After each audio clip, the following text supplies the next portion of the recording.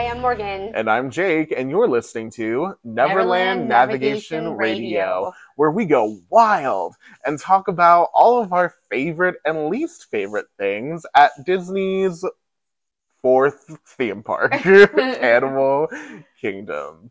You were going to say newest, right? I was going to say newest. It is technically the newest. It just feels weird. 1998. Yeah. That's a long time ago. Not yesterday. That's not yesterday. That's a long time ago. Yeah, maybe we'll get a fifth park. Ooh. At some point. Hey, Universal Studios is opening their third gate. That's why I've heard rumors. Because, Epic Universe. People think that to compete, Disney might want to do a fifth park. I mean, it does kind of make sense. We'll see if they... I would be curious to know what type of concept they would consider for a fifth Villains, don't you think? I think that's the one I always hear the most talked about. At D23, they mentioned a Villains Land. Yeah, beyond Thunder Mountain. Yes. Yeah, so they're considering it as a possibility. They have been talking about it for like almost the whole 50 years, you know what I mean? Yeah. It gets brought up and then taken away. And it is a little hard to imagine that they wouldn't dedicate a theme park to an entire movie franchise or something. I almost thought that's what they were going to do for Star Wars, because if they were a franchise that made the most sense to be a whole theme park, I feel like Star Wars has enough diversity in settings and enough different things going on that it would kind of make sense. But now that they didn't do that, I kind of wonder, can anything be its own whole theme park? You don't think a Villains one would work? I do. I also think a Pixar theme could work, although then I feel like the Toy Story thing would be a little weird, which is funny because with the hotels, this is like way kind of off. But so All Star Movies was made and they had a Toy Story section of All Star Movies. Right. And then when Art of Animation was, I don't know, it's like almost confusing. Yeah, there are multiple different hotels that have the same, or maybe that's not it. Maybe it's that they put Toy Story in. Never mind. Yeah, they do that. I see what you mean, though. That if they do open a new park, it's like, well, what do they include that's already in the other parks versus what's not? Like, for example, Universal Studios, they have Harry Potter at Universal and at Islands of Adventure, and there's going to be a Harry Potter section of this new park. Oh, okay. Or a Fantastic Beasts and Where to Find Them, which is a spinoff of Harry Potter. Right. So, like, they've got Harry Potter in every single park. Well, I was just thinking Pixar is big enough for them to, do it. That's a good point. Toy Story is the only thing that really could kind of mess that up for them. But anyway. Not that we're talking about that at all today. That's not what we're talking about. We are talking about Disney's newest theme park. Of course, the shiny Animal Kingdom. How are you today? I'm great. How are you? I'm great. Should we full disclosure to the audience? You guys, we were recording 40 minutes of this exact podcast that you're listening to. Well, we were talking about completely different things because that's how we do. Yeah, we actually weren't even talking about the list that's associated with this podcast. We were instead talking about different topics. And then we had an audio problem. We had to restart the entire episode. But guess what? That's showbiz, baby. Yeah. And sometimes... We're only human. Yeah, and... I don't know, that kind of sets the seed for where we are. Does it? Now we have to overcome all of the odds and record the best podcast we've ever recorded. Yeah. That's what has to be done. Yeah.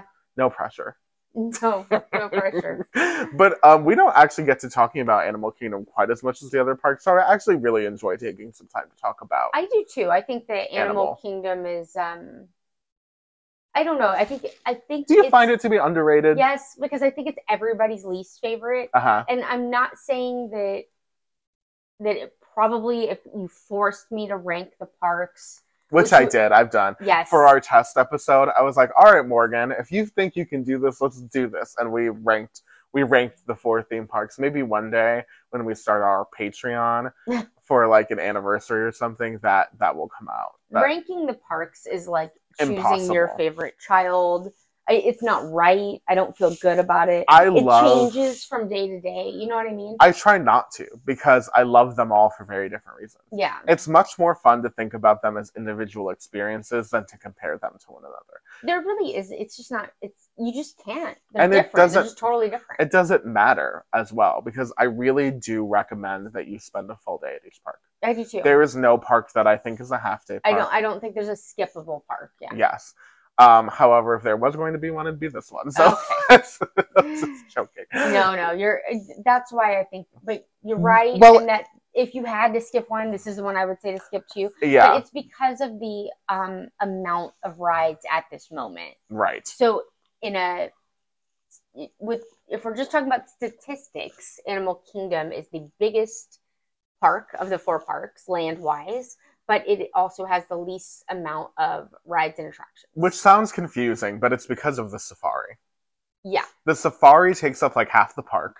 Yeah. And it's one ride. You can fit all of Magic Kingdom in the safari area. Right. It's a huge, extremely impressive. And that's Kilimanjaro Safari. If you haven't been on it, that's feat of conservation or whatever. And that's what it mostly is it's a place for the animals. Right. So and then also you can take the ride and ride through and see them. Yeah, not that it's an accident. They did build the park around the safari, but like it's true that in reality, the primary function of that land is, being an animal conservation, which is, pretty impressive for Disney standards, but only makes sense if they were going to do an animal park. You have to have, the conservation elements of it. Yeah. Yeah. The safari is, I would say most people don't think about the safari like that. They don't think about it as the headlining Animal Kingdom attraction, which is wild because when Animal Kingdom opened, the safari was the thing to do. Oh yeah, and it still generates a pretty hefty wait time. Although I don't know if that's as much to do with the fact that it's wildly popular, no pun intended, as also it's not a constantly moving ride. Right. They load a truck, they send the truck off.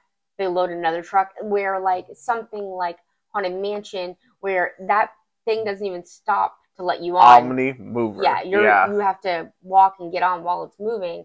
That's a continuously moving ride, and they can accommodate more people. Do you know what it's almost like? When Disney MGM Studios opened, a huge portion of the park was the tram tour. Yeah, the backlot tour. The backlot tour was like this over hour long. It since has been super cut. Well, now it doesn't exist. Gone. Yeah, super cut. But anyway, it used to like go on the streets of America. It had a really long kind of tour. And that was the top billed Hollywood studio and MGM attraction, because the number one thing to do there. Yeah, that's how the safari was at Animal Kingdom for the longest time. Probably until they like branched off in the 2000s and developed Expedition Everest, the Asia portion of the park. And then again, when they revitalized the park with Pandora, then that really shook up the identity of Animal Kingdom. But for a long time, it was this like safari attraction and all of these animal exhibits. And then Dinosaur was like the really thrilling. Dinosaur was also the weird, like, thematically, very weird. Although from concept, it was also supposed to have like a beast area, huh? Right. That was a huge part of the package of Animal Kingdom. If Beastly Kingdom, which was the planned mythical animal land of Animal Kingdom, if that had opened with the park as initially planned, I really think we'd all be thinking about Animal Kingdom very differently. How so? I don't think it would have the reputation it gained as a half-day park. Because there was meant to be an e-ticket roller coaster attraction in there. Right. There was meant to be these really immersive experiences and the Disney wonder that you typically associate with Disney theme parks, this mythical, larger-than-life element that a lot of people, I think is missing from Animal Kingdom. That would have been in Beastly Kingdom. And they were so far down the path to creating it that they have this dragon on some of the signs that you see today, right? Which is crazy. And if you follow our TikTok account at Neverland Navco on TikTok, then you can see we did a TikTok there documenting the history of the Discovery riverboats, which were this attraction in the early days of Animal Kingdom that was almost meant to be like a preview river cruise for Beastly Kingdom. Like it had this whole plot line about, you know, this dragon in this cave that better be careful because it'll roast the visitors and all of that. All of that was to promote what would be Beastly Kingdom. So even when the park had opened, it was like this thing that everyone was looking forward to as an opening to replace the very boring Camp Mini Mickey, which was always supposed to be temporary, and was basically nothing, just a home for the Festival of the Lion King in its original building before it moved to Africa, and a place for a small show, Pocahontas and Her Forest Friends, which was basically nothing. So, like, you know, it was this collection of weird stuff that everyone was really excited for Beastly Kingdom to kind of take the place of and be the headlining portion of Animal Kingdom, and it never happened. So, like, the identity of Animal Kingdom has always been weird because it was never what it was meant to be. So then it opens and it's almost entirely animals except for this little dinosaur area. It just dinosaurs are animals, but like it's different. It's a different feeling. Okay, I'm gonna go ahead and say that the rest of it was a little bit like an elevated zoo, if you remember. Nahtazu. The ads were Nahtazu.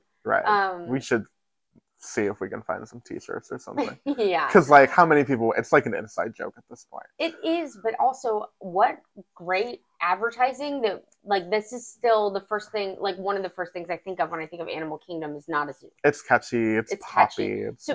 So the majority of the park is a zoo. Despite their best efforts. It's still a zoo. And then there's the dinosaur area, which is also themed to be like a carnival. And a museum.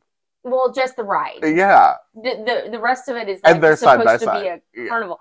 So to me, that thematically is a little weird. Should we talk about it? The backstory of Dinoland USA has been wild. And I feel like now is an appropriate time to talk about it. For sure. Because who knows if it's ever going to, if it's going to be around for much longer. D23 made it sound like that it would not be around much longer. It's going to become a Moana Zootopia mashup.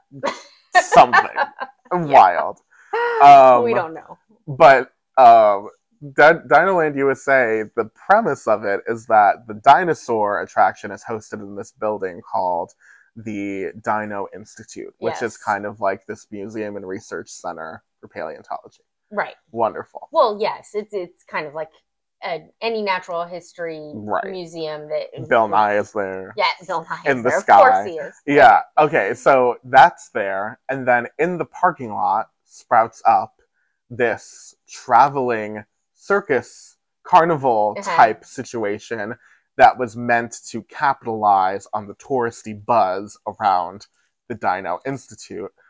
And this venture by Chester and Hester to bring their carnival amusements kind of led to all of the games and the rickety Primeval Whirl roller coaster and all of that. And that's why there's such a clear divide between the established, cleaned up Dino Institute side of things, and then the hillbilly at least it has a story. Parking lot. But they don't really tell you that story when you're walking in. And when I was a kid, I was like, why are we in the parking lot? You know what I mean? Yes. It felt very strange to have the county fair at Walt Disney World. I love that they'll have these intricate backstories, but it's weird that you never really have them explained to you unless you deep dive or you listen to podcasts like us or whatever. You just have to accept it, and you're just kind of just like, oh yeah, we're in the hillbilly part now. It's because it's never really I say hillbilly, no one, it's like these deep, everyone speaks in these deep Southern accents because that's the whole gag, that's the whole point of it, but like the backstory is never laid out, like you're saying. So if it doesn't connect, if it doesn't explain itself, it might as well not even be there. You know what I mean? To some degree. If it's not something that you could figure out, which I don't find that one to be something that I would it doesn't translate. Together, it doesn't translate. On my own, then either I feel like you've got to either not have it or have it explained when you're, I don't know where, I don't know how they would explain Yeah, it. and like us Disney fans who know what's up, Yeah. like the hardcore Google searchers that we are, and people who were there for the histories of a lot of these things, it is interesting to us and we'll understand it. But for the average passerby, it just doesn't look like a high quality experience. You know what I mean? It just looks cheap, It's and they don't understand why. So like with Disney Springs has a very intricate backstory, and it's kind of a beautiful story, you know what I mean? But if you don't know the story, it's fine. It's just like, oh, these are industrial looking buildings, right? It's around theming. the lake. Yeah, it's just theming. Good theming. You don't need the story to enjoy. To have you not being like, what is going on here? Right. But there, you're kind of like, why does it look like I'm in a parking lot? Why is a museum next to distracts from the experience. It's crazy. Anyway. Yeah, but yeah, so who knows, who knows how much longer that will be the case. But yeah, the Dinoland USA case it is interesting, and that is home to one of my least favorite things at Animal Kingdom. Oh, okay, let's hear this. Triceratops spin. Okay, so you should go ahead and elaborate on Dumbo, the dinosaur version, but all I put down was the whole dinosaur carnival area. the Dinorama. Because really, what I'd like you to don't say, like that big dinosaur? What do you mean? The one that's holding up the sign or whatever. Or like, it's a really big brontosaurus. It's got a really long neck. It's blue. Oh. It's cute. Yes. Okay, that's not what I mean. But I mean like the games and stuff like that that you have to pay for. Yeah, I would have lumped Primeval Whirl into that. I was just about to say, really, the thing I hate the most is Primeval Whirl, which was a kind of roller coaster. Did they call it a roller coaster? Yeah. That was like, it made you feel like you were about to fall off the side. I love Disney roller coasters. I hated it. Yeah. It was definitely the clunky, yes. And yes. I don't, the trying to make you feel like you're about to fall off by doing just hairpin turn. No, that's not fun. It is a little. But I know some people liked it. I think this is kind of in the same vein as that, though. It's just a spinner. Triceratops spin. All it is Dumbo. It's Dumbo, but it's a Triceratops. But with Triceratops. And, like, that's fine. At least I can go, I bet, like, 3 and 4-year-olds love that. It's a utility. It's like, well, yes, there have to be rides for the children. I just would prefer there to be some imagination involved. Yeah. Redoing Dumbo 3 different times in... Magic Carpets. Yeah, Dumbo. And then Triceratops spin. And Astro Orbiters. But at least Astro Orbiters is cool. Yeah, okay. No. Okay. Sure. These are No. At least you get a really good view of Tomorrowland. Yeah, sure. On the Triceratops, it's really just Dumbo. You get to see where Primeval Whirl used to be. Yeah. Wow, what a thrill. Yeah. Boring. Yeah, I like the gift shop and the aesthetic of that area. So I'm not talking about like the carnival games. Yeah. Too. Am I really? I just spent so much money. You think I'm gonna spend $5 to? That does feel a little like, girl, that should be included. I know. Yeah. I paid to be here. So much. So much. Do you have anything from Dinoland that makes your top? Oh yeah. Well, dinosaur makes my top. Oh, me too. Let's go get that dino. Yeah. Why do you like dinosaurs so much? I like that it's more of a thrill ride. Me too. I loved dinosaurs in general when I was a kid, so I don't know. As younger people, it appeals more to us. You know what I mean? It appeals to people who want like a cool, like thrilling dark ride type experience. Like it really it offers something to a generation that is not always the target of Disney World. Like in the 90s, there's a big push to add thrilling attractions to Disney. Mm-hmm. But for a long time, it was really mostly like family style stuff. Right. So I am still delighted to have like the more exhilarating type stuff in Disney World. Yeah. So I appreciate that there's something in Animal Kingdom. I know it's a little jostly of a ride, but I mean, I like the intensity of it. Me too. I think that it's very immersive when it's all working, which recently there have been pieces that aren't working. You really also do feel like you're stepping into this like campy, wacky thrill movie from the 90s. Yeah. You know, from the pre-show to the narration to the music, Yeah. it all lands you perfectly in that time period where like the Jurassic Park craze was happening, Right. but it was also like there were all these wacky adventure movies coming out, Yeah. and it puts you in one in a Right. really convincing way. So yes, it is 90s. And this is It does feel 90s, but this is also not a low budget ride. No. You know what I mean? This is like a fully Yes. they went all out. it's a dark ride. Yeah. It's like one of the good Disney dark rides. It's got a ton of animatronics. Yeah. A lot of dinosaur animatronics, although some of them don't work anymore, but hopefully they'll fix that. Hopefully. But yeah, it's definitely an impressive. Did you know that thing that what do you call the one with the wings? The pterodactyl. Pterodactyl. So there's a pterodactyl in the ride. Yeah, there's a pterodactyl in the ride, and now it's just a static figure. It just stays there. Did you know it always did that? It used to swoop. Are you sure? There's video of it on the internet. Isn't that wild? There's the proof then, because But it didn't last for long. Yeah. Okay. And maybe I went Like on the it when Yeti. it did that. You know what I mean? I just. Oh yeah, you wouldn't even know. Right. It's yeah. Because also you're going so fast and so dark in there. Who knows that you'd even remember? Right. You know, it's such a minor detail. I think what they do with the lighting and the sound, as cheesy as it seems, have a static figure that you just light up when you're going under it and it seems like it's coming toward you. It does really It does a little something. A little bit. Yeah, it does a little something.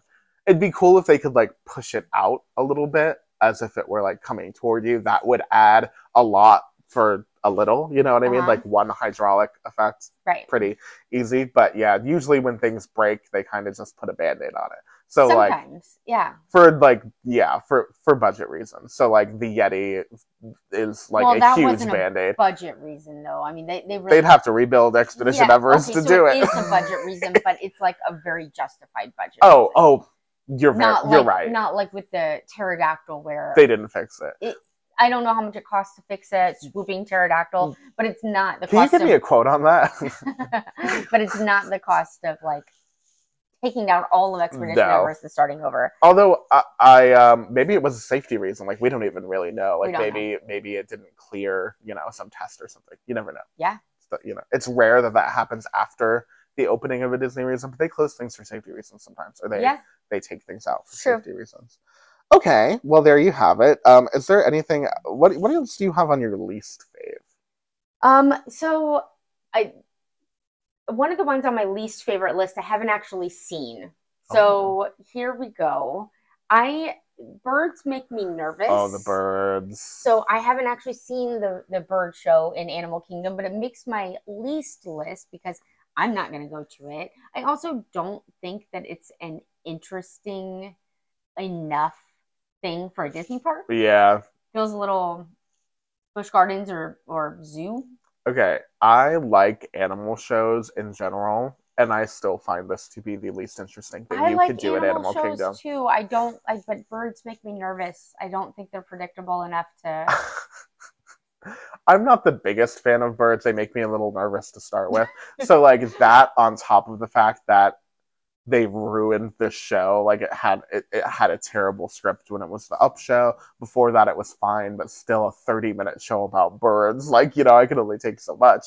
So when they do further damage to it, I know they've changed it again since it's been up. Now it's feathered friends in flight, which is fine. But I really thought them changing it to Up was what was going to make it like Disney magic wonderful, but Tori and I walked out of that show. Oh my god. Like halfway through, we were like, we can't do it anymore. Not only are the birds terrifying, but like also the script has just gotten so it's What's really the script like? It's really it's because I'm not gonna go see it. It's like jokes that you hear at the cruise ship talent show. Okay. Yeah, right. It's like 5-year-olds writing jokes that everyone's heard a million times and delivering them like they're brand new. Got it. They turned that into a show, and they called it Up, a great bird adventure. the plot of it barely exists. It just feels, my bar for theme park entertainment is fairly low. I will be entertained by a lot. It is just surprising to me that Disney would put something on a stage that is clearly not ready for audience consumption. Yeah, I just feel like if it's a Disney show, it should be extra. Yeah, and there is nothing, it barely gets to that like Busch Gardens SeaWorld level of being like a cheesy animal show. Right. Let alone Disney magic on top of it. Yeah, I would much rather watch like a otter show or something like that if they're going to do, you that's know what I mean? Cute. Yeah, right, because at least you've got the cute element. Not, I'm scared I'm going to get pooped I just on. had a great idea. In Animal Kingdom, they need to, if they ever expand again, which won't be for a while because we just got Pandora, they should do an Antarctic section. Oh yeah. How cool would that be? That would to be like awesome. walk it, or like Alaska, do Alaska, and then you can have the Aurora Borealis be the nighttime. Oh, that show. would be amazing. That would be pretty cool, right? Yeah. Yeah. Wow. They should do that. And they could do a roller coaster through the ice caps or something. And but they wouldn't, because now we haven't gotten anything that's not IP in a while. I know they should though. Imagine how. And what I mean by that, if you're not familiar with the term, is something that is from one of their movies. They'll come out with some penguin movie or something. You know what I mean? Yeah, I'm surprised there's not one. It's a waiting game. Yeah, there's no Antarctic or Alaska or anything set. No. Disney movie. Oh, Frozen. Well. But that's sure. Norway, but they've got fjords and stuff, so maybe they don't want to get that close again. Yeah. Where's Brother Bear? Isn't that like the forest? Yes, but I don't know. It's the Northwest for sure. Oh, you're right. Oh. I was like, that could be Alaska, but it could be Canada. Yeah, I honestly don't know. I haven't seen Brother Bear in a really long time. I know. You guys watching Brother Bear up there? What do you guys think about Brother Bear? All right. So I'm gonna move on. If that's okay. Absolutely. All right. I've got a best. Okay. I've got a best. Or do you want me to do a worst? I can do a worst. No. How many of each do you have left? I have 4 of each. Oh man. Oh no, I have 3 worst and 4 best. So 4 best. Okay. Yeah, do a best. Okay. Hey, it's great. Flight of Passage. Oh yeah. It's good. Yeah, I'm really surprised you didn't go from a show to a show, but yes, Flight of Passage is. We were talking about a show. The bird show. Not a good one. Not a good. Should we go to a show? No, you already went there. Flight of Passage. Oh, Flight of Passage. We're going from one flight to another. There you go. See. Flight of Passage. Was that good for you guys? Did you like that transition? Flight of Passage is possibly my favorite ride in Animal Kingdom. Yeah. I mean, it doesn't take the crown from Dinosaur for me, but that's because I'm a crazy person. You know what I mean? Like, I love Dinosaur with all of my heart. Mm-hmm. But logically, it's probably the best. It is deeply immersive. It has a very simple but very compelling story. Uh-huh. It is like the film is beautifully rendered. Yes, and for the record, we're not fans of the movie, but the ride is. Oh, are you a fan of the movie now? No, I was doing an impression of that guy. Oh, the guy. In the linking chamber. Yeah. But anyway. The worst pre-show in Walt Disney World. Yeah. Definitively. Mm-hmm. Not a question. Anyway, you don't have to be all I'm saying is you don't have to be a super fan of the movie to enjoy the ride or the land. The land is gorgeous. Beautiful land. The land is gorgeous. You've got to see it at night if you haven't seen it at night already. Yes, the lights. The plants and the lights. It's really beautiful. And although also, be careful walking around there because it's dark. You could kick a kid. You could. I haven't, but that's one way to say it. But I sometimes think, oh God, if like a little child ran in front of me right now, would I even see them? I know. Yeah. That makes me a little nervous. Mm-hmm. I wish they would like light. Ooh, well, they kind of do. I was gonna say they should light the floor. They do. But yeah. They have bioluminescent. Yeah, but it's not bright. It's like just a little bit of light. Yeah. So like they should like cast a little purple light onto the floor or something, you know what I mean, just to make it a little safer. But in terms of must be doing all right. That was a tangent. The Pandora itself is actually jaw-droppingly beautiful. Breathtaking. And the water in there, the waterfalls, like it just takes my breath away. In the ride or in the land? Both. Yeah. I was talking about the land. The ride is also pretty. Yeah. They both are, but the ride, I think, also the scenes are absolutely breathtaking, like awe-inspiring. The first time I rode this, I was on the far end, and I kept not looking at the screen. I kept looking at the edge of the screen, and Shame on you. I couldn't help it. I know. It took me right out of it. Like, I couldn't enjoy it. So it really was disappointing for me. That's a really sad first experience. Don't do that. Years later, I went back with Morgan and did it. Mm-hmm. Was I with you or was I with you? I think so. I think so.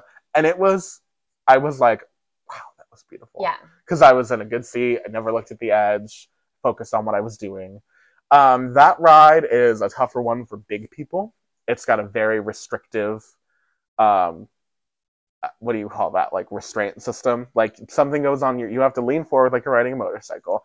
A restraint comes up on your lower back from behind you, and your calves are like locked in place. So it's kind of, there's just something behind you. I really think you could wiggle out, but you shouldn't. I'm not saying, I'm only saying that because some people have fear of that kind of restraint where they feel like if they can't get out, they don't want to go on it. And so last time I was on it, I was trying to figure out for one of those people if I thought I could feel like I could wiggle out of it. What? Because could you? I think so, yes. But that scares me. Well, you're oh God, I'm joking. Can't win. That fear, I don't think I'm gonna fall off flight of passage. In if something happens, I have no escape. Like, right. I need to be able to escape. And I get that. And so I have to tell you, though, I personally don't think that way, because if something happens, I can only do what I can do, you know? Sure. I trust Disney. I know. I do too. I mean, you have to if you're going to go, right. You know? You don't have a choice. There are a lot of smaller theme parks that I won't go on. Yeah, I won't go on those big roller coasters and stuff, but I would go on anything Disney made. Phones have changed everything, because now, like, we know when theme park stuff goes wrong, like at local theme parks. Yeah. And I unfortunately see a lot of that in my feed because my feed is so theme park heavy. Right. So it's scary now. Right. You know, it was easier to ignore that before the news was everywhere. But now that every time something happens at some local theme park, it's on all of our phones, and it makes you think of it every time you're there. Right. So it makes me wary of them, you know? Right. And we're aware of the stuff that's happened at Disney World, but I still... More than anyone, probably. More than anyone. Yeah. But I still really trust them. You know what I mean? Because overall, their track record for safety is impeccable. Impeccable, yes. When you think about the volume of human beings that go on these things and how dangerous they are, the fact that Disney is so down with safety procedure and so down with safety technology in a way that makes me feel absolutely confident to ride it every single time, it is like an incredible feat. Yeah, absolutely. Yeah. But so for that restraint system, it does make some people uncomfortable, whether you don't like feeling like you can't get out, or whether you're a bigger person. It is not my most comfortable ride. It is like, so if you haven't been on it, it's like you're getting on a motorcycle. Yeah. And then those restraints come up behind you to sort of keep you in place on the motorcycle. Right. What makes it harder for bigger people? First of all, it is... I've heard this, but I didn't know why. It's because of the restraint system itself. It's one of the harder ones to fit in if you're a bigger person. Like, someone who could fit on Guardians of the Galaxy Cosmic Rewind might not fit on Flight of Passage, which is kind of weird. But what do you mean? Because it's just getting on like a bicycle. Do you mean like they'll tell you can't get on this because the restraint won't accommodate you? I got it. That. Okay. So like the restraint is just, it fits fewer people. I got it. Okay. So, you know, that. And they've got the thing outside of the ride that you could sit in before you get in line. Yes. Unfortunately, my fiance had an experience where he tested that. They told him he was good to go. And then he literally got up to the ride and it barely fit on him. And he was like, I'm not comfortable doing this. So yes, that thing is helpful for seeing if you can physically actually fit on it, but I guess my advice would be, if you're iffy about it and you're worried about not being able to ride the ride for personal reasons, processing reasons, then, you know, it might be a tough situation. I would say maybe that's when you avoid if you're very nervous about that kind of thing. And when I say avoid, I mean because you're about to wait in a long line to not be able to ride it, potentially, you know what I mean? Yeah. But anyway, regardless of that, Flight of Passage, like, for the experience itself, is a really gorgeous, beautiful ride that I like to do. And one thing that I think is very impressive is that, so you're sitting on what feels like a motorcycle, but it's supposed to be a banshee, right? So that's like one of the dragons from the movie. A thing that I was so impressed with detail-wise is that when you're on it, you can feel the sides of the where your legs are. It's like coming out like the banshee's breathing. Mm-hmm. And I just, what an impressive detail to think of. It definitely adds a next level of immersion. Yes. Yeah, it is funny how I actually writing it thought to myself, does this actually add that much to the ride? But it actually kind of does. Yeah, I just think it's just extra. And it's an over-the-top feature. It is. And it's not like you'd miss it if it wasn't there, but the fact that it is great. To me, it's kind of like on Mission Space at the end of it, and this almost never works anymore, but at the end of it, when you have to grab the joystick and you're maneuvering, it used to, like, the joystick would kind of pull against you to make it feel like you were actually maneuvering. And then so many people were like handling the joystick so aggressively that they don't work anymore. So that's something that was like an extra thing that they did that now it's gone. And I'm like, bummer that it's gone, but it was cool when it was there. Mm-hmm. And this is like that. Like, if it wasn't there, fine. It's still a good ride. But when it is there, it is just an extra bit of detail that I appreciate Disney Imagineers for. I think Flight of Passage is probably overall the best ride in Animal Kingdom. I could go on it, especially when it was brand new. I could go on it over and over and over again because it's so gorgeous. And the feeling, you get a smile on your face from how beautiful and like the soaring feeling that you're feeling. More so than Soarin'. Right.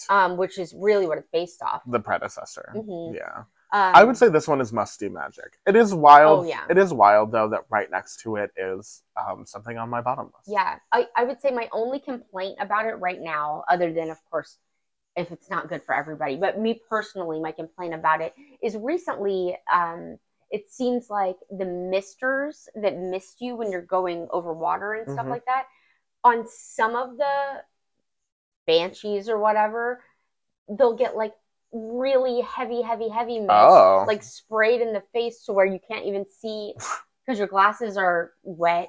And then some of them have it not at all. Like they need to do some like tune up on their misting. You know how that happens after a while? They put these misters in a few different rides around Walt Disney World where it's supposed to, shows. Yes, where it's supposed to be, yes, and shows. Immersive, like, oh, I'm really getting a little wet here. And then after a certain amount of years, they're either spraying way too much or not at all. It's like that at Muppet Vision 3D. And it's like that at PhilharMagic. Yep. Anyway. It seems like it's bound to happen when you put those in. I mean, I feel like if they know that, they can do maintenance. I just say, yeah, they should do That's my only complaint. Other than that, I would go on it seriously all day because it's so beautiful of a ride. Yeah, your lightning lane. Yes. Unfortunately, that's how it goes now. That if you want to ride it and you don't want to spend... listen to our queue. Right. But if you don't want to spend 3 hours waiting in line for something, then lightning lane. So, and it's right next to one of the ones that's on your list of bottom. Sorry, I didn't mean to interrupt. You're good. Luckily, this one usually isn't a 3 hour wait. It's just, for me, it's not a good enough payoff for the wait time. Yeah, it's generally a long wait, though. It's just not 3 hours, but it's long. You can be in there for 2 hours. It's not Cali River Rapids. Navi River Journey is different river, different planet. It's a slow moving boat ride, scenic tour of a river where there's a shaman. Yes. And that's the whole ride. Yeah.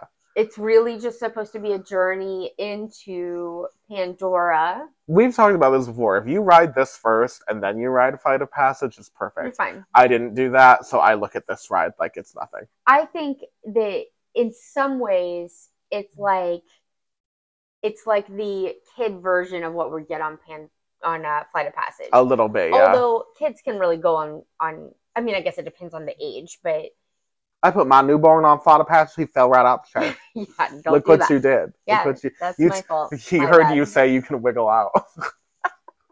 Okay.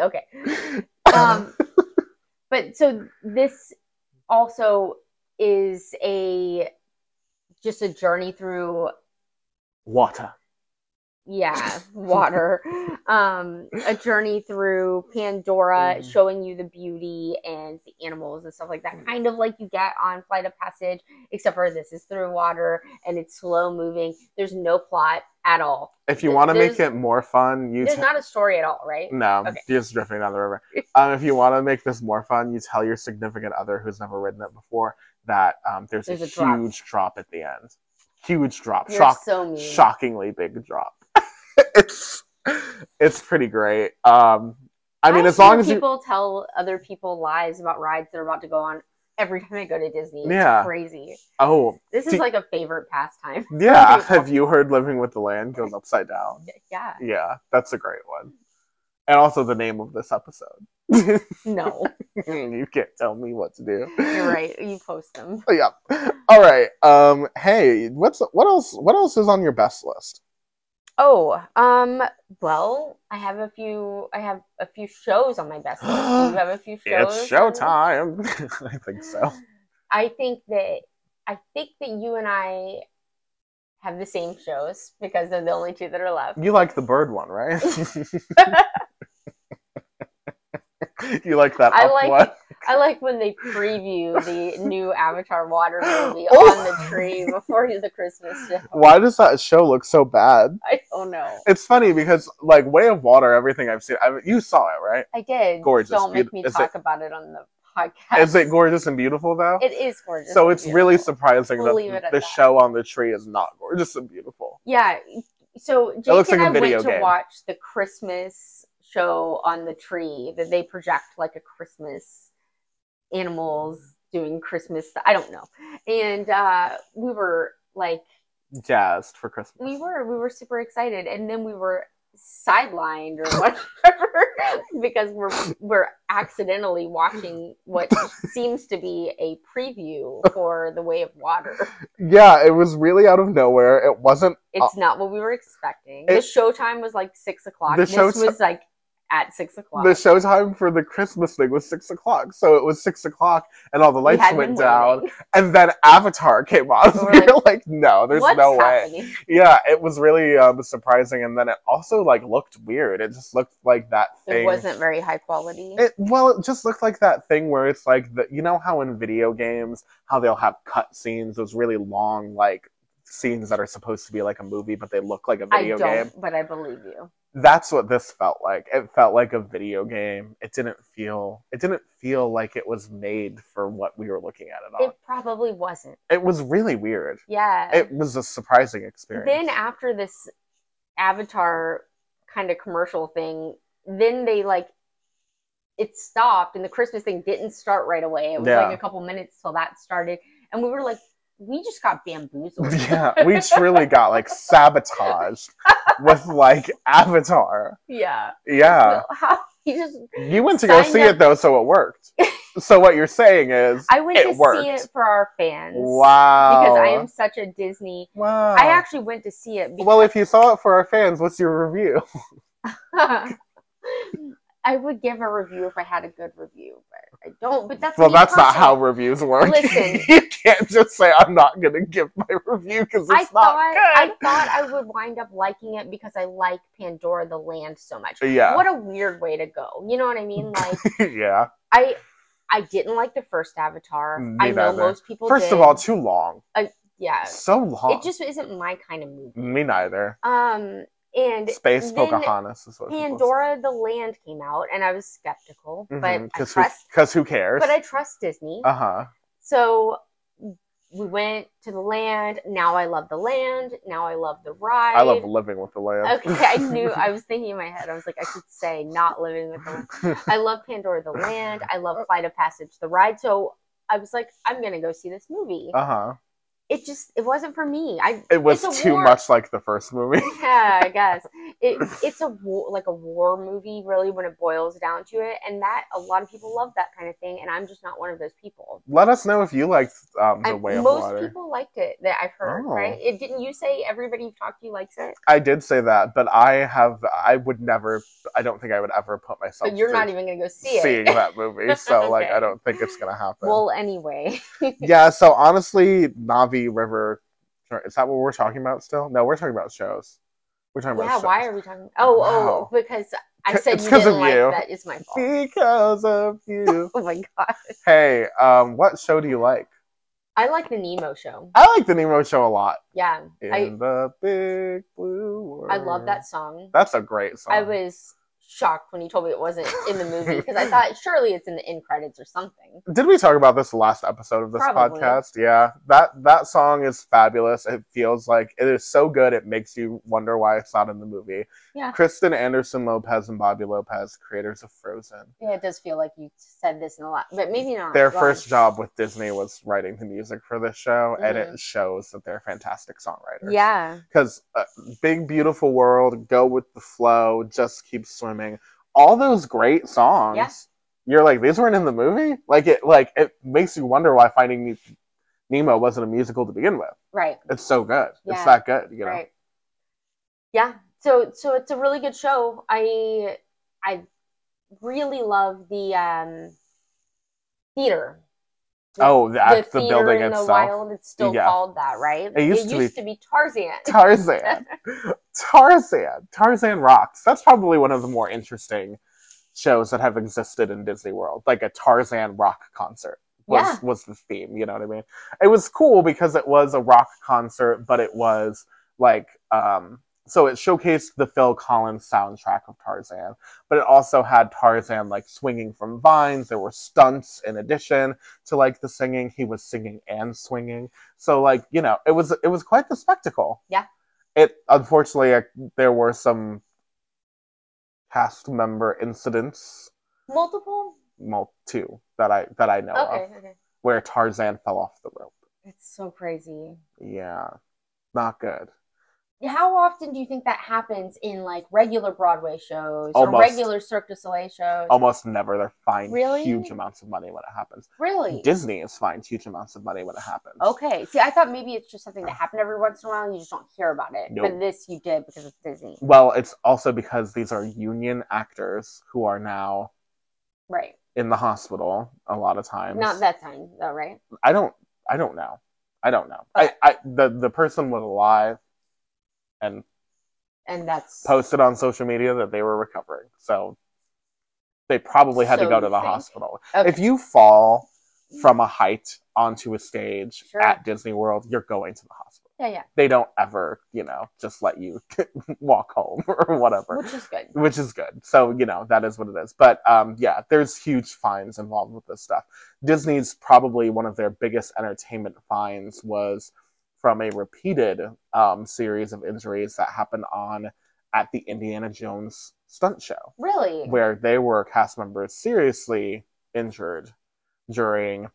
One time, there is a scene in the show where a stunt actor goes up a prop ladder. The ladder collapsed. They fell. So they got really hurt. The stunt guy who has the swords... It's almost ironic. He's dressed it's like a stunt show. He's dressed up as a bad guy. He's, waving swords around. During one of them, something was wet or something wasn't placed right or something. There was a major injury with that. So...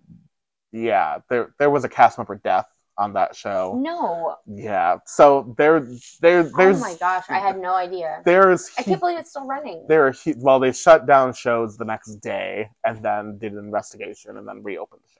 So there's huge ramifications. So were they not faulted for that one? I don't want to say because I don't have it right in front of me, Okay. and it's a pretty serious liability type of situation. Do a TikTok once we research it more. Yeah, so we're not we're Follow us this, on Neverland Navco. we're not saying Disney is responsible and Yeah. liable for these things for legal No, yeah. purposes. You know what I mean? Yeah. But this stuff did happen. So it is there. When it comes to the show and when it comes to incidents, there's huge ramifications for safety stuff. So Tarzan Rocks, when it had, a couple safety issues, it was like pretty immediately widespread that it was probably not going to last very long. No, it's impossible to know because Disney never reveals Right. if that's the reason they closed the show or they cited popularity or, any of the reasons the show could close. But it gave birth, when it closed, to Finding Nemo the musical. Right. And Bobby and Kristen Anderson Lopez started writing music for Disney, and that led us to Frozen. So really, without Tarzan Rocks, there would be no Frozen. When you think about it. Yeah. It's a big blue world. It is. But yeah, it's a great show. Sorry, we went very off track there, but there's interesting stuff going on at the Animal Kingdom. Yeah. Yeah. I think that show, along with the other show that we'll get to in a second, is a really good escape from the heat. Yes. So even if you're not really into shows, like, you still might appreciate it. We have to see the new version of this show, but I'm looking forward to it. Yeah, me too. All they did was shave some time off, right? Yeah. Okay. Well, no, I'm going to sneeze. Bless you. Well, things got wild this episode. I sneezed. You're not allowed to do that. Thank you. Yeah, no, they shaved some time off and they updated the set. Different set. I think they changed some of the script. They made it shorter. Yeah. Okay. Well, interesting. We'll have to check it out. Absolutely. All right, what do you have on a list? Oh, I'm sneezing. I'm so sorry. Okay, what's on your least favorite list? I have my number one least favorite. What else? Do you have more than one? Have we talked about Triceratops spin? I don't know. No, Triceratops. Because we had our little audio incident earlier, I don't remember if we talked about it this time. Okay, well, just in case we haven't, Triceratops spin has no imagination. It's very Dumbo. Boring. It's just I don't Dumbo think with we dinosaurs. Talked about it. I think we talked about it before. That's mine, but that's all I have to say. Just super quick. I wish you were a more imaginative ride for children. Yes, and that is true. And so what I had about that part was the like carnival games over there that you have to pay for because it irritates me. Yeah, the Dino Land section. Was that this episode? No. Oh, that's so. It's like lost media, like when they lose movies from the 20s. Yeah. It's gone forever. Hey, you know what else is on my list? What? Cali River Rapids. I had that on my list, and then I was like, I don't think it's a bad ride. It's not. It's actually a really good storyline. Okay. But the reason it's on my list is because I'm never going to ride it. Because you don't like getting wet? Because I don't like getting wet. Yeah. I do recommend experiencing Cali River Rapids at some point if you're okay with getting wet. Be smart about it. Take a poncho or take a plunger. Plan for this to be the last thing you do. Although I wouldn't suggest this be the last thing you do because I think that a big mistake that people make is that they don't go to Animal Kingdom at night. I think people think this is a half-day park, so they'll go in the morning to like rope drop. But guess what? That's a great thing because now we get reduced crowds at night. I know it's good for us, but it's not good for the people missing Animal Kingdom at night. Animal Kingdom at night is gorgeous. Yeah, so our listeners be the smart end of that equation and go to Animal Kingdom at night because not only is the sunset in Animal Kingdom the most beautiful thing. I'm not joking. It is so pretty. Like all the trees, all the animals. It makes sense. Like the sunset there is so gorgeous. But then on top of that, Animal Kingdom comes alive again at nighttime. Right. Projections on the tree. I'm not just talking about Pandora, which has the bioluminescence at night. I'm also talking about like Everest at night. Everest is so pretty at night. Yes, and that whole area with the string lights. I've never ridden it at night. Should we ride it at night? Yes, it's great at night. We should ride it at night. Well, let's do it because half of the ride is outside. Yeah, and if then not more. And then it makes the dark parts really. Yeah. I highly recommend Animal Kingdom at night. Expedition Everest is obviously on our tops. That would be like going back and forth for me as my number one because With what, Flight of Passage? Yes. Yeah. Because it's totally different. But Expedition Everest was my favorite roller coaster in the entire world for a long time, up until Guardians was built. Wow. Cosmic Rewind. So up until this year, it's been my favorite roller coaster since it opened. Do you know how you feel about Mickey and Minnie's Runaway Railway? You can't deal with your resentment toward it for replacing the Great Movie Ride. Yeah. I feel a little bit of that for Expedition Everest because I'm so mad about the Yeti. Okay. I can't not, because the that's Yeti... not your Yeti that you grew up with your whole life. But the Yeti, it's more of a conceptual thing. You're right. Well, I was a kid. Like, I rode Expedition Everest the year it opened. So, like... So, did you go on it with the Yeti? I don't remember because I was young. Well, that's what I'm saying. But, like, what I'm saying is, but I've had that, like, I have the marketing in my brain. Sure. I have the commercials. I have the special, the behind-the-scenes special in my brain.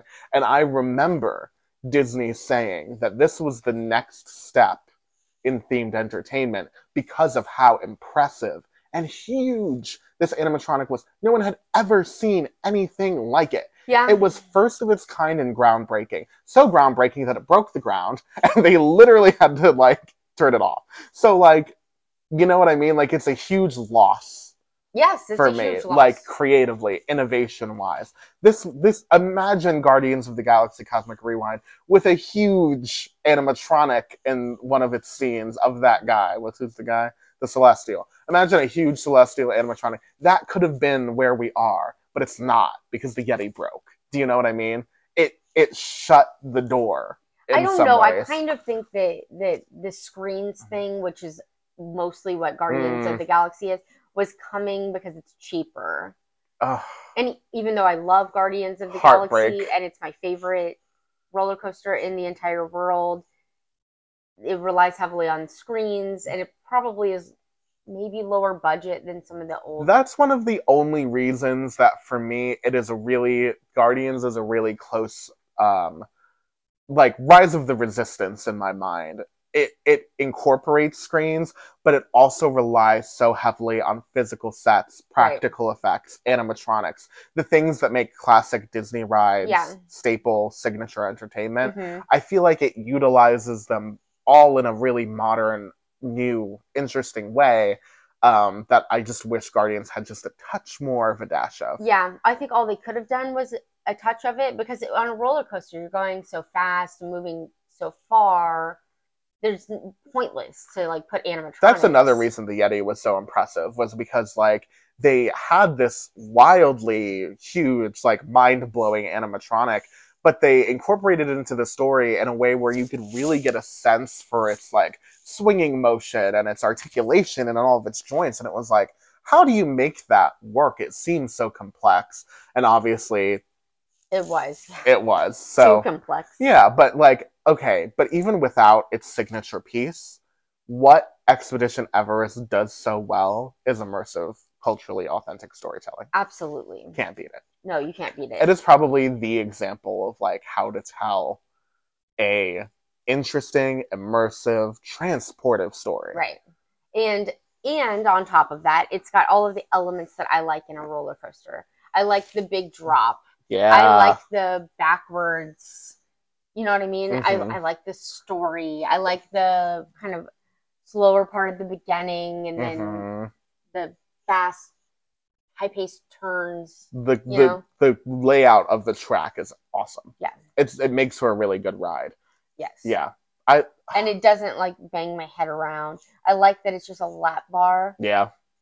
It does. It also just feels like you're just hopping in a train and going for an adventure. Right. It also doesn't feel 30 seconds like Rock and Roller Coaster. No. I know a lot of people's favorite roller coaster is Rock and Roller Coaster, but for me, it's over too quickly, and the combination of the jostling and the over-the-shoulder restraint, which makes the jostling kind of bang your head around, especially if you're shorter, makes that one not. It's just about the music for me. If Expedition Everest had Aerosmith on it, it'd be my favorite roller coaster. Oh, you've got AirPods. I'm gonna lose them. I need to get one of those things that, like, keeps them together. Oh my gosh, you're so funny.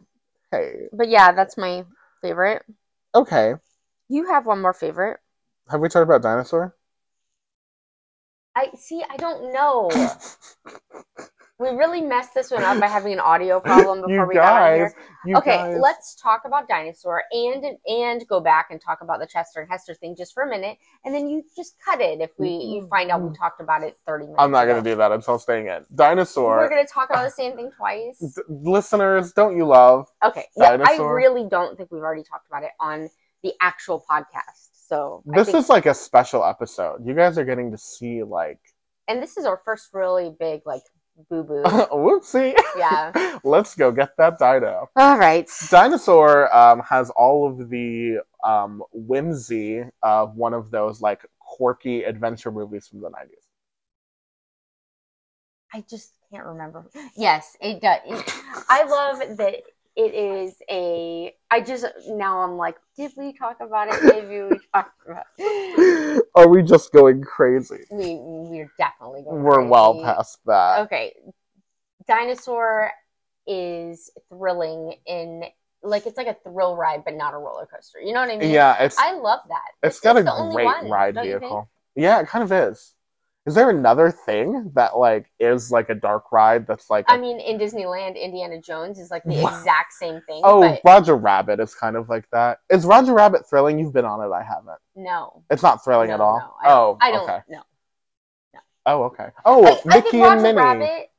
Okay, what? That's trackless, though. So, it's not the same. That's not thrilling. What?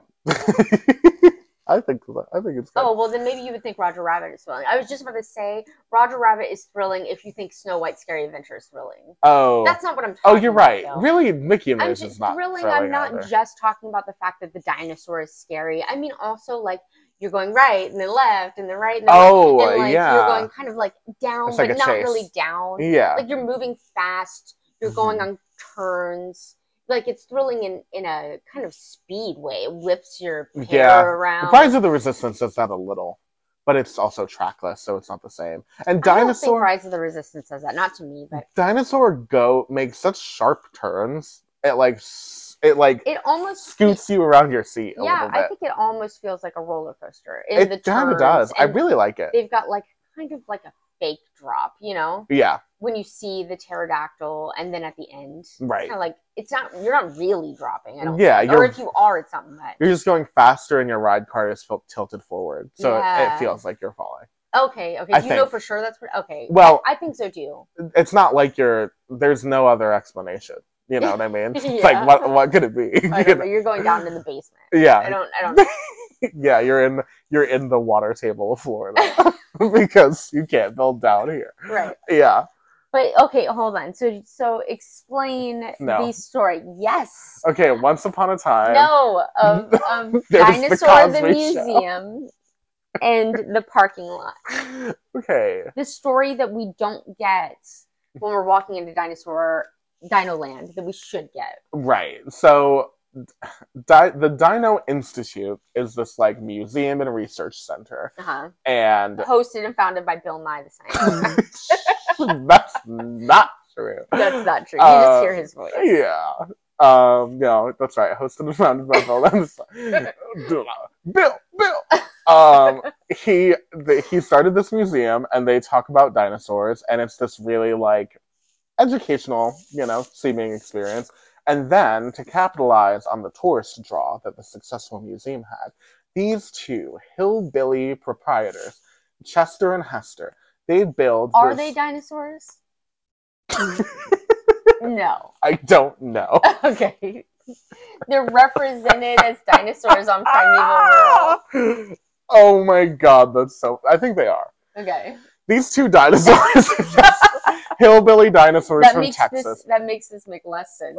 So I know, right? Okay. That actually makes this all so complicated. Let's say no, they're not dinosaurs. Chester and Hester, whoever they are, they spring up in the parking lot of the Dino Institute. Yeah. They spring up this like traveling like carnival type experience with carnival games and a rickety wild mouse roller coaster called Primeval World. A Dumbo ripoff. They just put it all up in the parking lot, and then they Yeah. make you pay for the games. They're really extortionists. When Really, you think really. about it, it's a tourist trap. It is. And Primeval World does feel like a carnival roller coaster, does it not? It did. Does. It did. It did. R.I.P.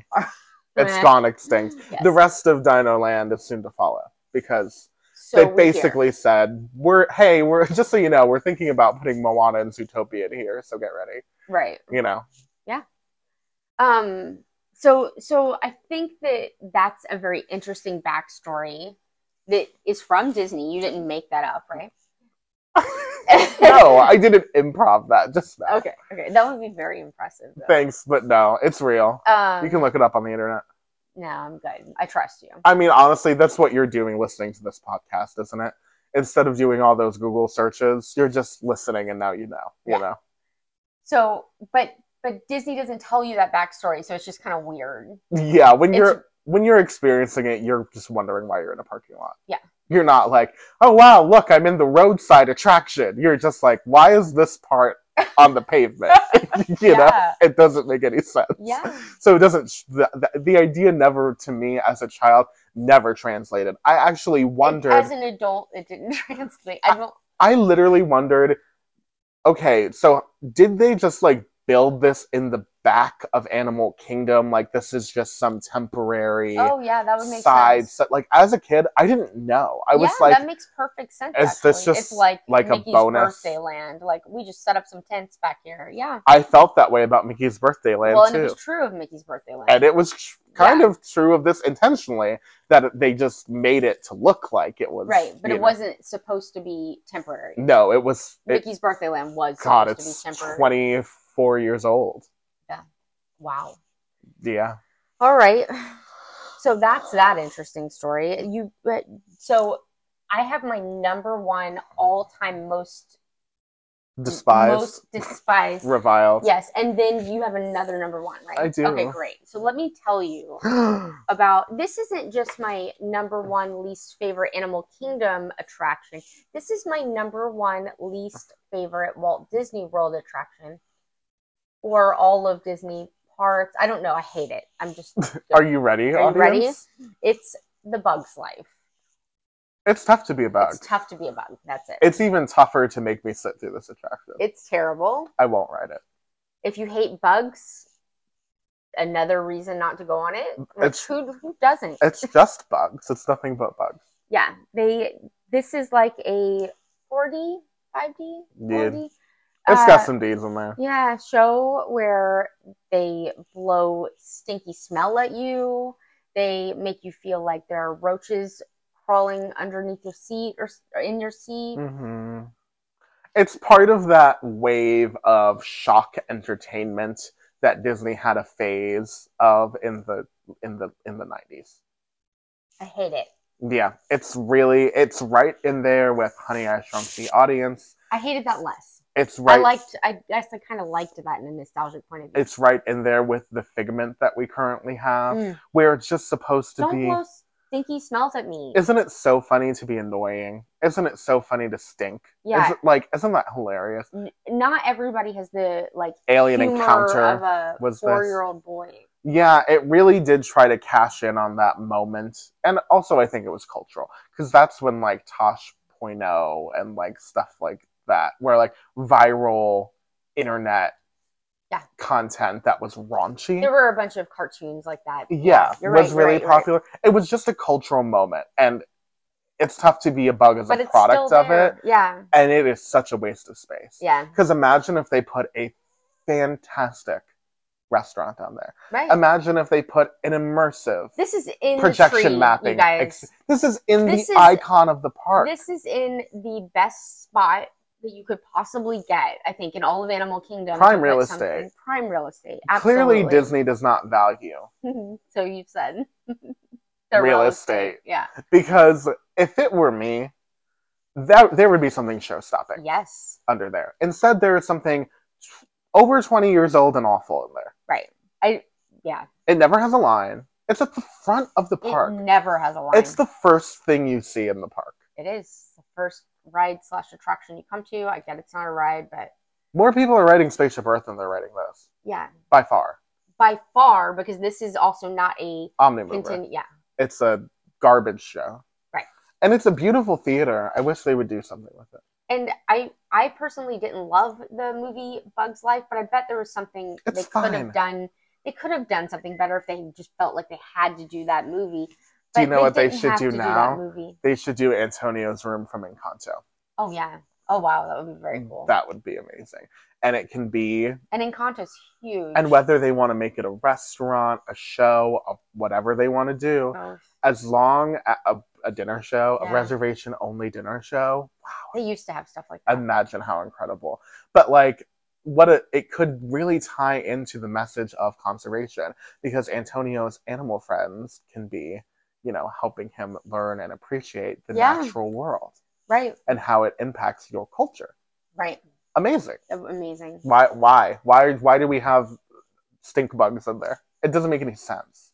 So it's just a gross... I agree with you that this is probably the worst thing that Disney World has on the menu right now. Yeah. Yep. It's a stinker. But also in my top, my number one. This is your actual number one? Probably. Oh, wow. Festival of the Lion King. Festival of the Lion King. It's a good show. Of the Lion Not my King. number one. If there was, because you love... I love Everest, and I love Flight of Passage. I love shows. I know. It's, you know, I am a theater person. Mm-hmm. Grew up with kind of a closet theater person, but now I'm an out and proud theater person. Worked in theater for a long time. So I love a show. Yeah. And this is probably the best. Yeah, this is a great show. Even if you're not as big of a show person as Jake, this is a great, great show. If you're going to see a show at Disney World, I would recommend this one. Mm-hmm. For many reasons, including quality, but also artistry. Because the notion of taking The Lion King and making the show and saying, well, we don't want to retell the plot. Instead, let's take it through the eyes of African storytellers, throwing a tribal festival to celebrate the legacy of The Lion King. What? And it's not just one thing. It's not. There's tumbling. There's singing. Morgan says that the show is a little Cirque du Soleil. It is a little Cirque du Soleil. And it is like a little like if Cirque du Soleil had a Lion King African themed thing, this would be it. But like the singing in this, it's beautiful. Is like tear inducing for me. They're so talented. And then the Tumble Monkeys are such good entertainment. Yeah, the Tumble Monkeys are amazing. That fire guy makes me nervous. I'm not going to talk about him. But the birds during the Can You Feel the Love Tonight, that aerial sequence, like, stops my heart. Like, it's so... Yeah, humans dressed as birds don't make me nervous. just the ones holding fire. Yeah. Yeah, there's plenty to make you nervous there. But yeah, those bird people doing that sequence, like, they are so graceful. Yeah. And the singing... The costuming is... That arrangement of Can You Feel the Love Tonight? Yeah. It just is perfect. Yeah. I would change nothing about that show. Right. Nothing. And the choreography is brilliant too. Mm-hmm. Costumes. I wanted to be one of the like zebras or one of the, when I was a kid, you know what I mean? Because their costumes are like so detailed and awesome, you know? They're really striking looking.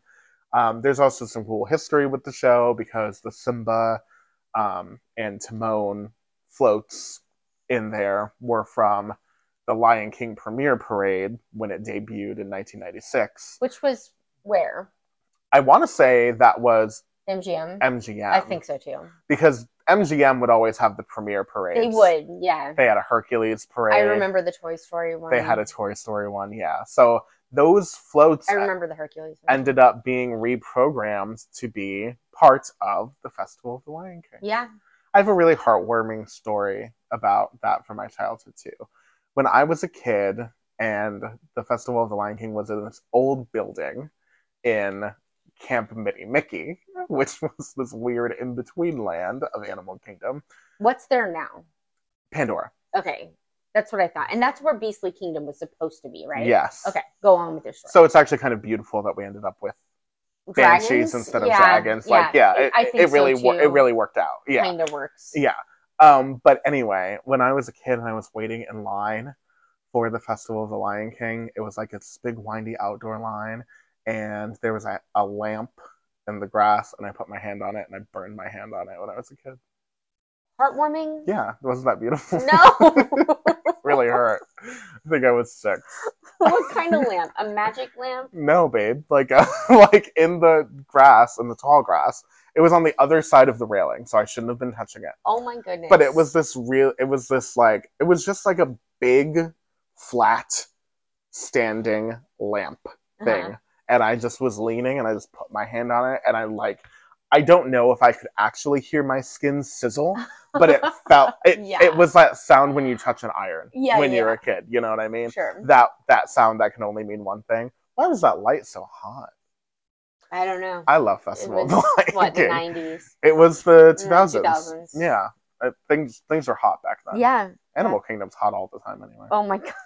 That's why you need to go see a show. Yeah, that's why you need to go see Nemo, Festival of the Lion King. Do yourself a favor, skip that bird garbage for now until they make it better, you know. That one's not even inside an air condition. I know, that one's in like a tent.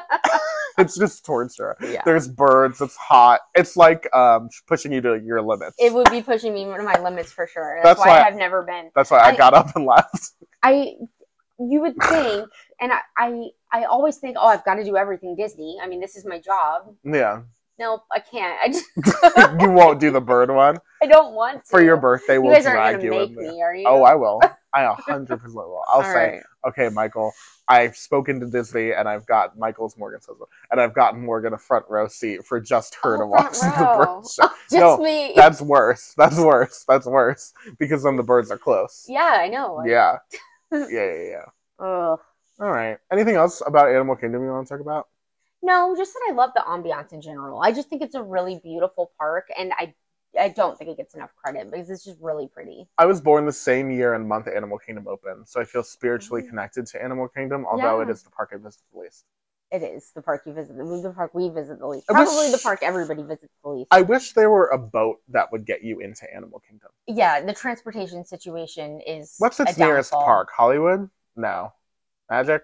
No. You see Hollywood from Expedition Everest, so I want to say yes. So, you know what would be fabulous?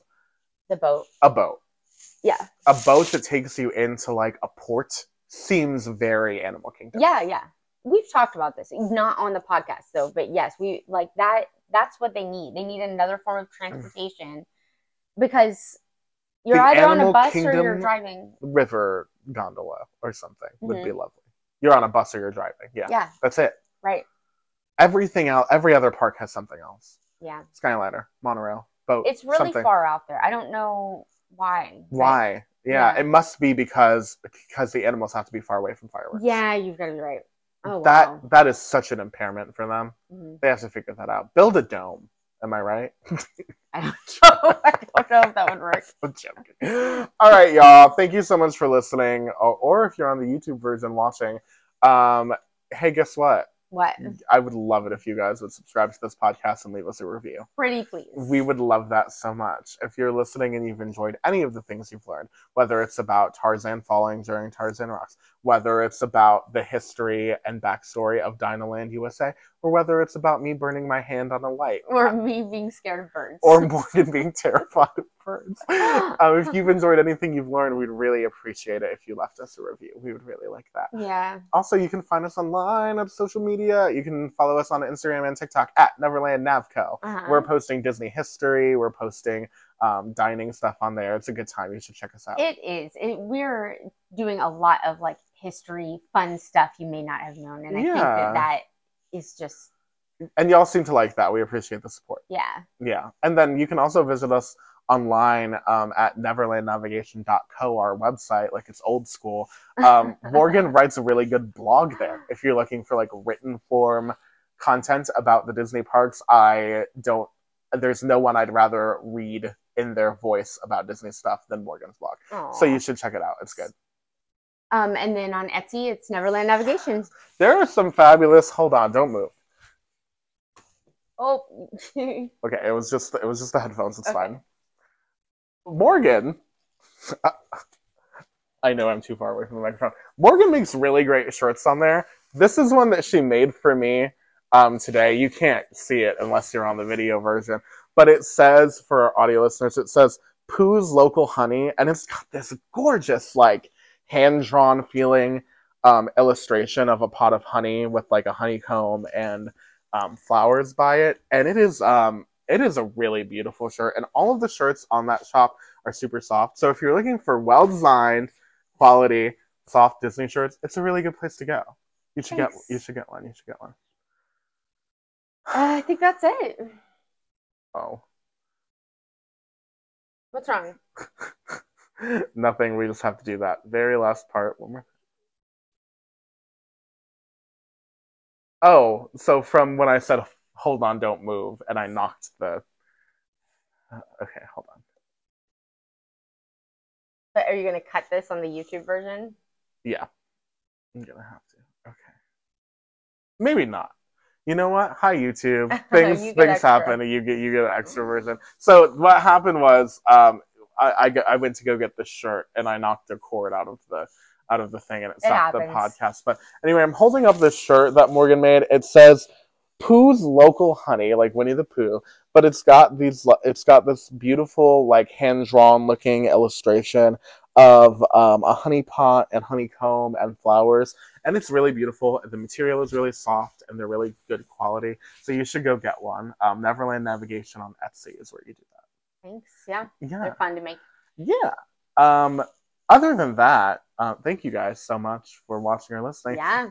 And we'll see you on our next adventure. Goodbye!